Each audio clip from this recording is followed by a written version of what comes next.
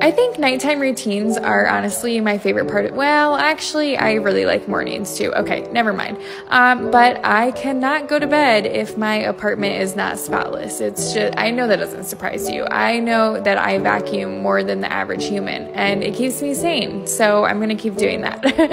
I went in to take a shower. First, I took off my makeup with some micellar water, and I wasn't washing my hair tonight. I only wash my hair like once or twice a week, and I used this native body soap, the coconut and vanilla. Did a load of laundry. I also do more laundry than the average human, and that's because I wear too many outfits in one day. I always braid my hair before bed, and I did some skincare, Mighty Patch, plugged in my Apple Watch and my AirPods in my cute little charging dock, and picked out my pajamas before I self-tan. I self-tan every Sunday night. It starts my week off. I feel incredible when I wake up. And then I put away all of my laundry, my cute little leggings drawer, my socks right here. How do you organize socks? I don't even know.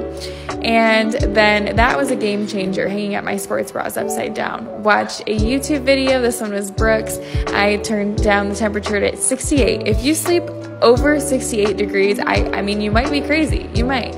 I made my bedtime tea, listened to some music, and I went out and watched the sunset while I journaled and read, turned on my fan. You're also crazy if you don't sleep with a fan. And good night.